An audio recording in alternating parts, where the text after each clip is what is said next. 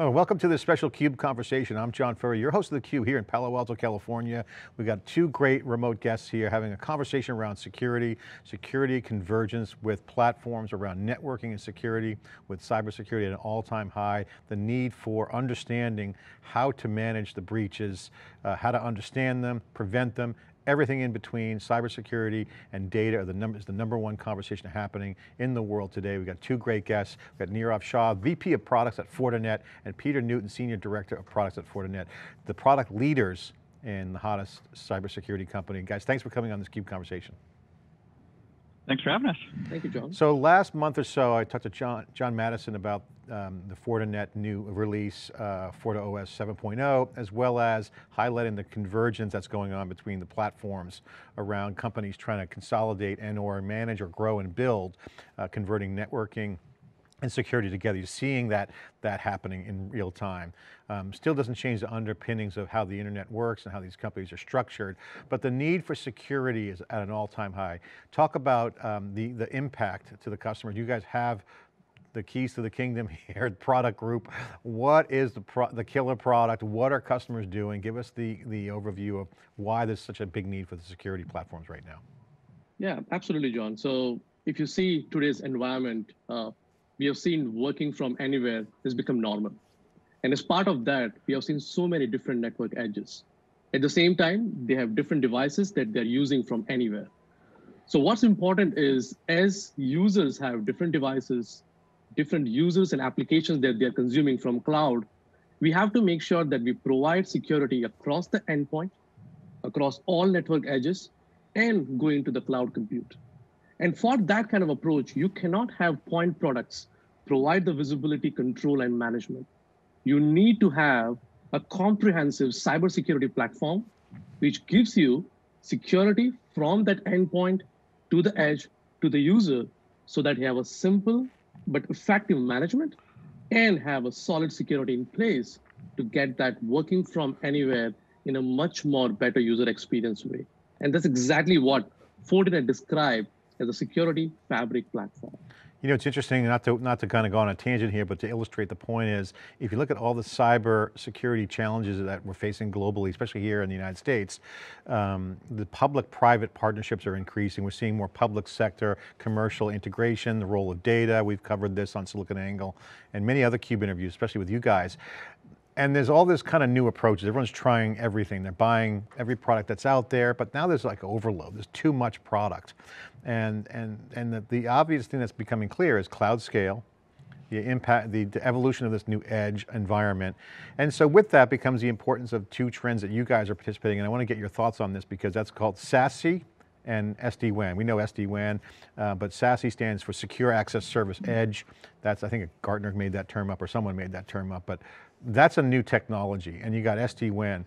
These are traditionally have been like edge for like branch offices, now evolved now as pure network edges in a distributed computing environment.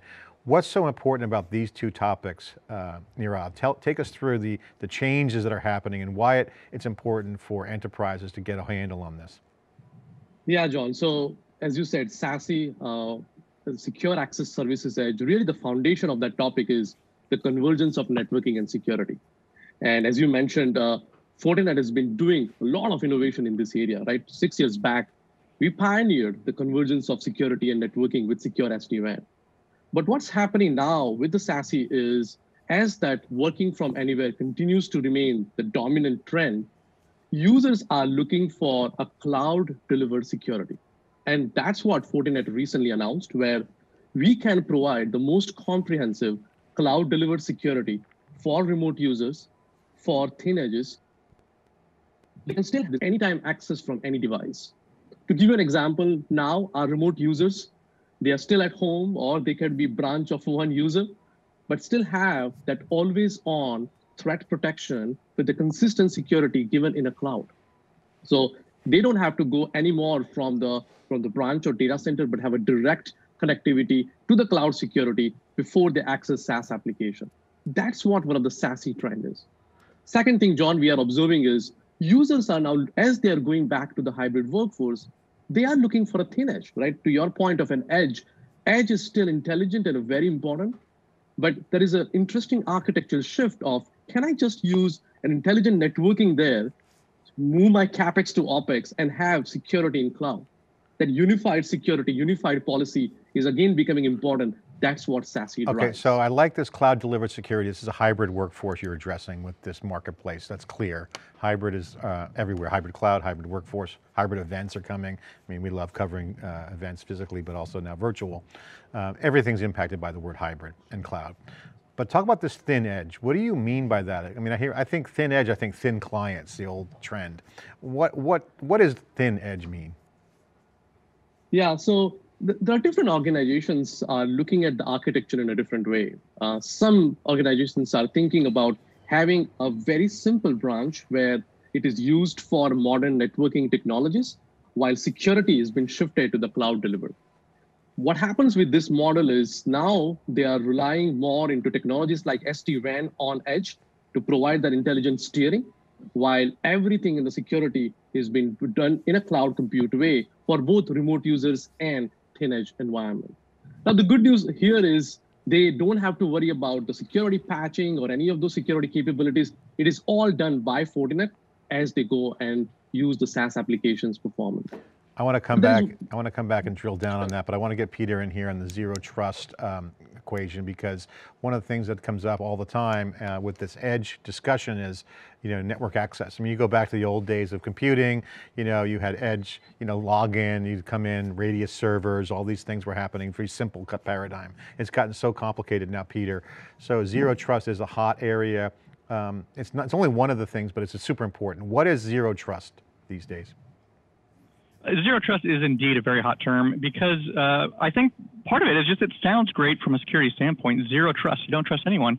But it really comes down to a philosophical approach of how do you address the user's data applications that you want to protect. And the idea of zero trust, and really what's driving it, is the fact that as we've been talking, people are working remotely, the perimeter of the organization has dissolved. And so you no longer can afford to have a trusted internal zone and an untrusted external zone. Everything has to be, quote unquote, zero trust. So this means that you need to be authenticating and verifying users and devices on a repeat and regular basis.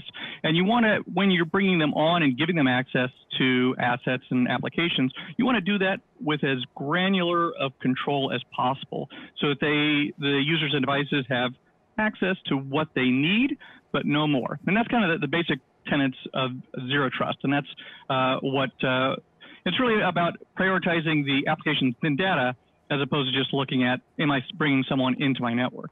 Got it. The concept of zero trust is obviously hot. What's the difference between zero trust access and zero trust network access, or as people say, ZTA versus ZTNA? I mean, is there a nuance there? I mean, what's the difference between the two? That's actually a really good question because they both have the zero trust in the name. ZTNA is actually a specific term that Gartner created, or rather analysts, I should say, created 10 years ago. And this refers specifically to controlling application to, controlling access to applications. Whereas zero trust, overall zero trust access deals with both users and devices coming onto networks. How are you connecting them on? What kind of access are you giving them on the network? ZTNA is specifically how are you bringing users and connecting them to applications, whether those applications are on-premise or in the cloud. So what the NA is more like the traditional old VPN model, connecting users from home or whatever, just connecting across the network with user to app. Is that right? That's actually a really good insight, but ironically, the VPN quote-unquote benefits of this are actually an outgrowth of the ZTNA model. Because ZTNA doesn't differentiate between when you're on network or off network, it creates a secure tunnel automatically no matter where the user is. But VPN is all just about creating a secure tunnel when you're remote. ZTNA just does that automatically, so it's a lot easier, a lot simpler. You get 100% compliance. And then you also have that same secure tunnel even when you're quote-unquote on a safe network, because with zero trust, you don't trust anything. So yes, it really is leading to the evolution of VPN connectivity. So Nirav, I want to get back to you on circle back to what we were talking about around hybrid. So everything's moving to the cloud. That's what people think. And cloud ops is essentially what hybrid is. So connect the dots here between the zero trust A and NA with the move to the hybrid cloud model. What's the difference between the two? Where's the connection point? What's the relevance for your customers and the marketplace? Yeah, I think that again goes back to that SASE framework where ZTNA plays a huge role. Because John, we talked about when users are working from anywhere in this hybrid workforce, one of the important things is to not give them this implicit trust, right, to the applications. Enabling that explicit trust is very important. And that is what ZTNA does. And the interesting thing about Fortinet is we provide all of this part of our FortiOS, and users can deploy anywhere. So as they're going through the cloud delivered security, they can enable ZTNA there so that we make sure this user at what time, which application they're accessing, and should we give them that access or not. So great way to have ZTNA, SASE, everything in one unified policy and provide that anytime access for any device with the trust in place. Okay, real quick question to you is, what's the difference between SASE, Secure Access Service Edge, and SD-WAN, real quick? Yeah, so SD-WAN is one of the core foundation element of SASE, right? So far we talked about the cloud delivered security, which is all important part of a security as a service. SASE has another element, which is a networking as a service where SD-WAN plays a foundation role. And John, that's where I was saying earlier that intelligent edge, modern technology that SD-WAN provides is absolutely necessary for a successful SASE deployment, right? If users who are sitting anywhere, if they can't get the right application steering before they provide the cloud delivered security, then they are not going to get that user experience. So having the right SD-WAN foundation in that edge, working in a tandem with the cloud delivered security makes a win-win situation for both networking and security team. So Peter, I want to talk to you. Last night I was on a chat on the Clubhouse app with some cybersecurity folks, and you know, they don't talk in terms of, I got ZTNA and I got some SASE and SD-WAN. They're talking mostly about just holistically their environment. So could you just clarify the difference? Because this can be confusing between Zero Trust Network Access, ZTNA versus SASE, because it's kind of the same thing, but I know it's nuanced, but is there a difference there? People get confused by this when I hear people talking, because like they just throw jargon around and they say, oh, we zero trust, we're good. What does that even mean? Yeah, we get a lot of that when talking with customers, because the two technologies are so complementary and similar. They're both dealing with security for remote workers. However, SASE is really dealing with that kind of firewall in the cloud type service, where that remote user gets the experience and protection of being behind a firewall. ZTNA is about controlling the application and giving them that secure tunnel to the application. So they're different things. One's kind of that firewall in a service, security in a service, even networking in a service. And ZTNA is really about how do I have the policies, no matter where a user is, to give them access to specific applications and then give them a secure tunnel to that application. So very complementary, but again, they are separate things. What's the landscape out there with competitive? Because is there products, I mean, you guys are product folks, I'll get the product question. Is it all kind of in one thing? Is this bundled in? Do you guys have a unique solution? Some people have it, they don't. What's the marketplace look like from a product standpoint?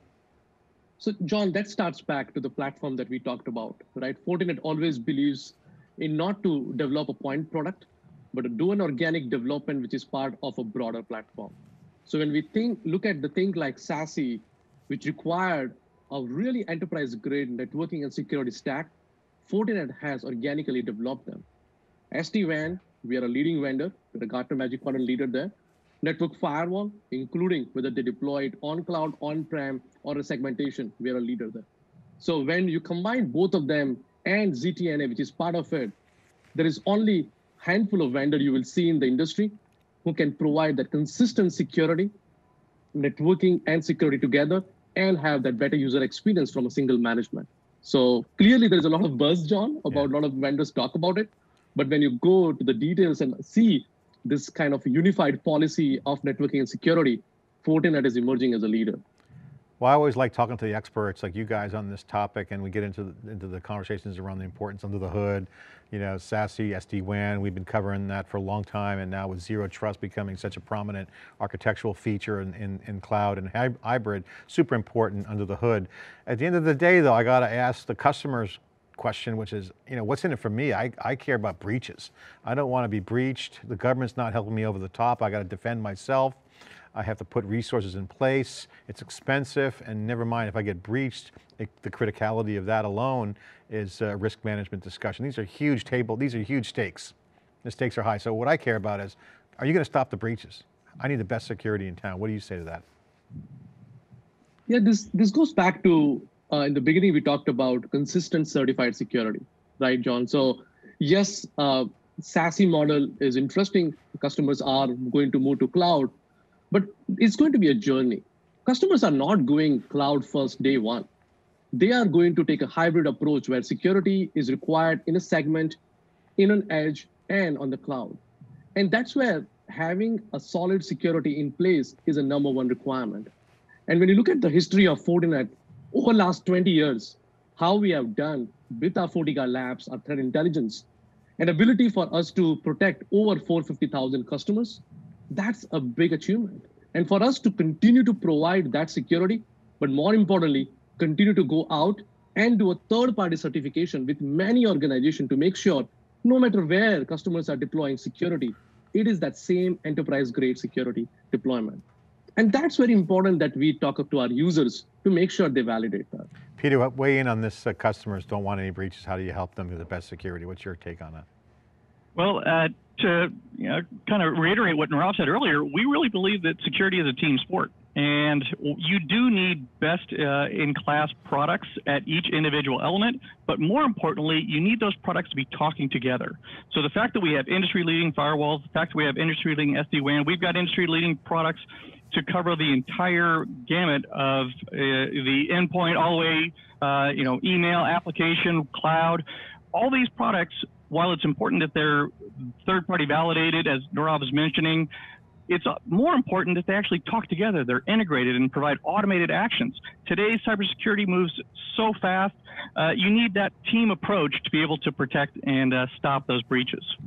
Well, you guys have a great enterprise-grade solution. I got to say, I've been covering you guys for many years now, and you guys have been out front on the data aspect of it with FortiGuards, and I think people are starting to realize now that data is the key value proposition. It's not a secret anymore. Used to be kind of known for people inside the ropes. So congratulations. I do know that there's a lot of action happening. I want to give you guys a chance to, at the end of this conversation now, to just put a plug in for Fortinet, because there's more people coming into the workforce now post-pandemic, young people with computer science degrees and other degrees that want to go into career with cybersecurity. Could you guys share both your perspective on, for the young people watching or people reskilling, what opportunities there are from a coding standpoint and or from, say, an analyst perspective? What are some of the hot openings? Because there are thousands and thousands of jobs. Give a quick plug for Fortinet and what openings you guys might have.